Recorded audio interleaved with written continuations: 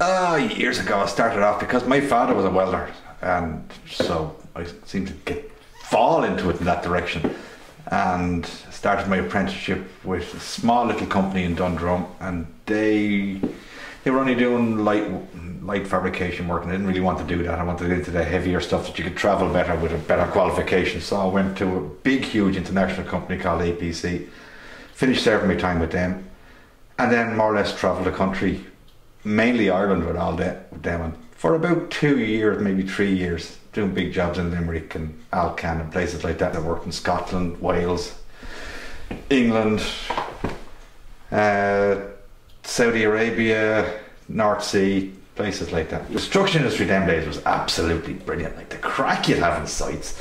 You know, you meet the funniest of people from all over the place. You never know who you're going to meet, from where or anything else. But like I've worked on some really big jobs, and then you come back to the domestic stuff. Like I've worked on Vincent's Hospital, that new shopping centre in Arklow. You know, you go from huge oil refineries in Wales, coming back to maybe Vincent's Hospital here. It's like small jobs again. Quite a huge difference in the style and the amount of experience you need to do all these jobs. Training apprentices now is, you know, one of the real good things you have to do. You know, you have to look after an apprentice and make sure you actually learn something as you're going through, because I'm not going to be here forever, so somebody else has to take my place. One funny thing though, when I was an apprentice myself, you're a thick young lad, like you just told, do what you're told. So I was just said, will you get into the basket of that crane there, and your man will just lift you over onto that building, and put on a bit of a weld on the thing for him over there. Of course, they all headed off to the pub, I think it was at lunchtime, and left me up in the basket swinging away over Stephen's Green for an hour and a half.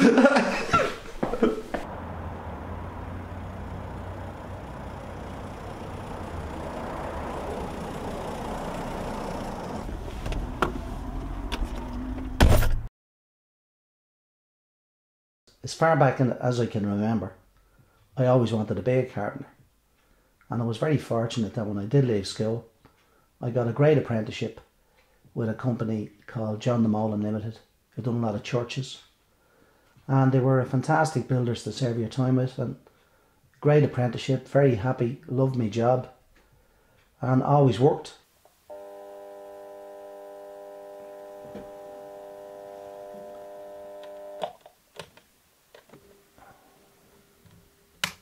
Yeah, well, at the age of 25, in the last recession actually, in the 80s, I was made redundant. The company I served my time with, was with them for 14 years. They closed down. So I found myself out on my own, on the dole, with a young family. And I went to a company by the name of Costello Doors.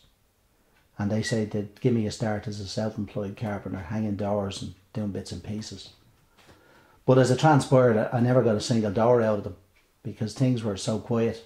The carpenters that were already working for them in other branches came out to the new branch, and they would take the work, so there was no work for me.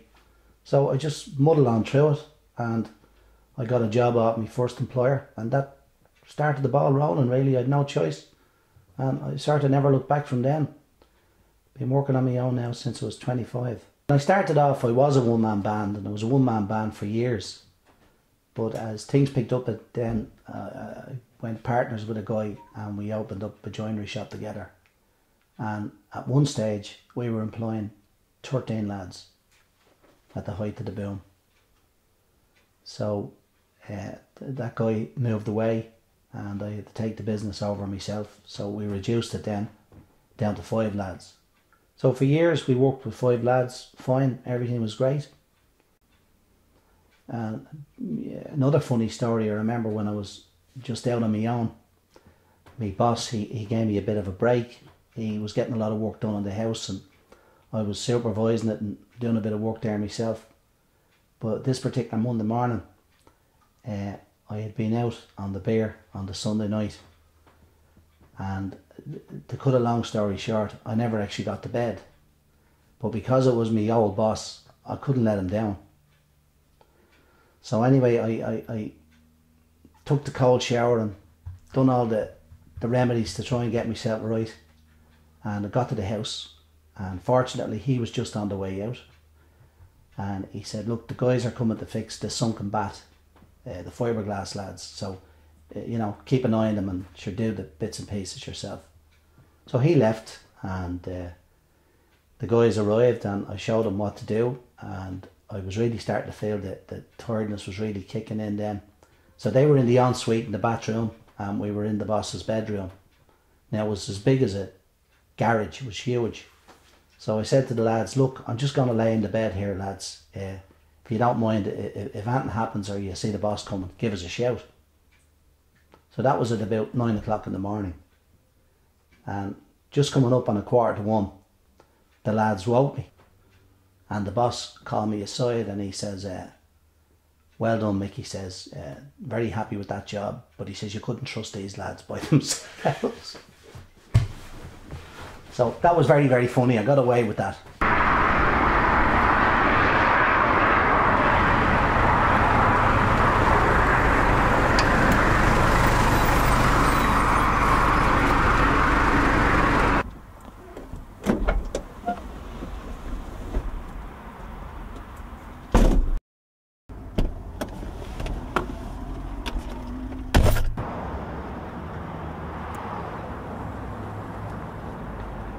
When that phone stops ringing, it's sort of a shock to your entire system, and you realise you have to go down to this bloody queue and sign on and come back and do absolutely nothing, you know. And it was like someone just killed me.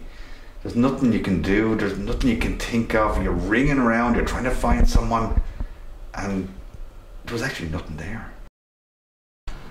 Well, as you can see, the place is very, very quiet now. Eerie silence. Nothing happening at all. It's a bit of a mess at the moment because I just haven't the heart to clean it, to be honest. But at one time now, this place would have been a hive of activity. There was 4 of us and myself, 5 lads altogether, including myself. And there was one time we couldn't cope with the work. We were working overtime Saturdays. And in the space of about 1.5 years ago, it was like someone just turned off a tap. Apprenticeships were always a very important part of the building game.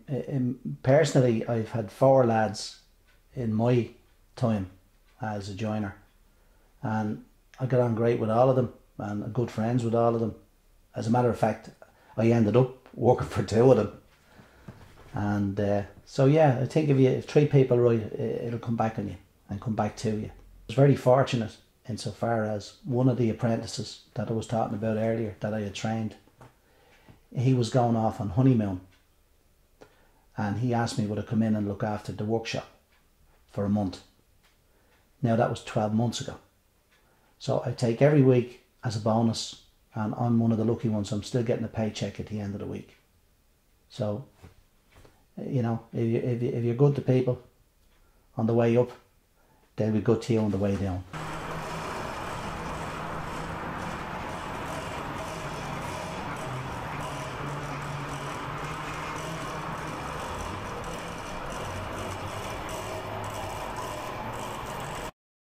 I went on a course recently, a walking guides course, and it opened up a whole new field of opportunities to me altogether. And I met some fabulous people, especially the people who trained me. You know, really, really highly skilled people, and train you how to be very proficient in the mountain.